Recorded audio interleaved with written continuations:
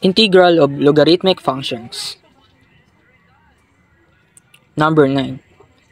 Integral log base 7 of x dx. There's a formula that can we use.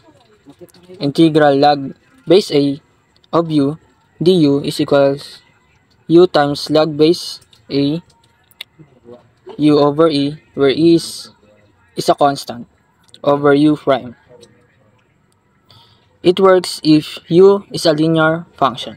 Example, 10x, x, 5x plus 2. So, our u is equals to x.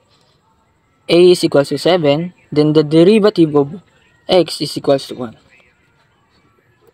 So, the answer will be x log base 7. Our u is equals x over e plus c. Next, number 10. Integral log 9 of x dx. So, same process. U is equals to x, a is equals to 9, then the derivative of u is 1.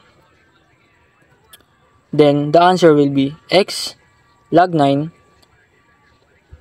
x over e plus c.